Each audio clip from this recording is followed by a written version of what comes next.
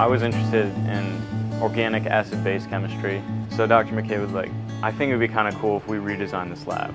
And as someone who just went through that, I kind of jumped on it as like, oh, maybe I can make a difference fixing this lab.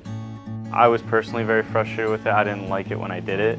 We ended up kind of recreating this whole lab to involve kind of these different teaching styles that we wanted to incorporate into it, as well as some more interesting chemicals, something more fun for the students. So we had to do something. We found a paper in the Journal of Chemical Education. It was called a Review of Laboratory Style, but the lab outlined 4 specific laboratory instruction styles. So we kind of wanted to incorporate all 4 of those into our lab, and I think we did.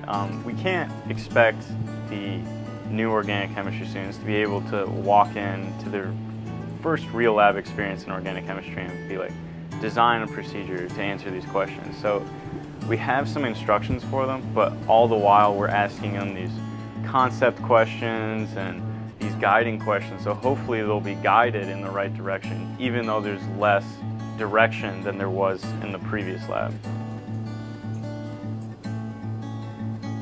And all of that was to increase the chances of something sticking.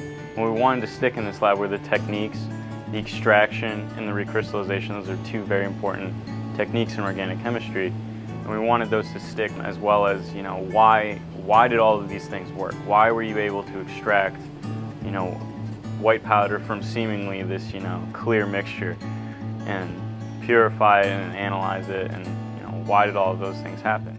Organic solvent. I was surprised to find out that it was going to be used immediately in the coming semester, and people I know are going to do this lab. I mean, it's kind of an interesting feeling, but hopefully we'll get this published too, which is another just enormous feat, totally over my head.